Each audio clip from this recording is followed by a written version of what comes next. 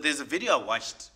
There's two videos, funny enough, I came across, or three videos actually, in the last month or so, coming across around how Europe has lost its innovation, like its tech.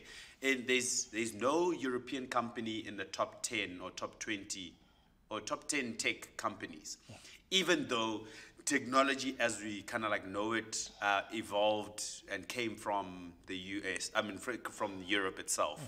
And the whole thing now is, the whole story I'm going to be talking about now is how Europe lost the tech race, right?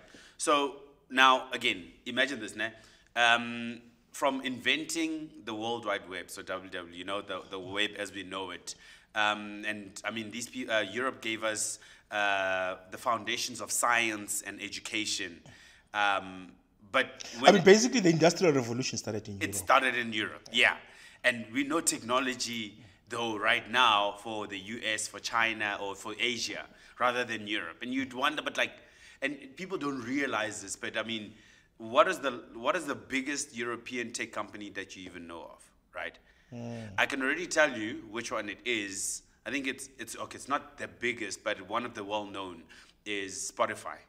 But even then, like, you didn't even think that Spotify is in a European company. You know what I mean? Is Lyft not also European? Lyft is, but I mean, Lyft is like small waters compared to like Uber and those kind of guys. No, but I hear your message. Yes. So now the whole thing, and again, talking about Lyft, and we'll get into it, but things like Lyft, they didn't innovate. They just copied what was already there. Uber was like the pioneer, right?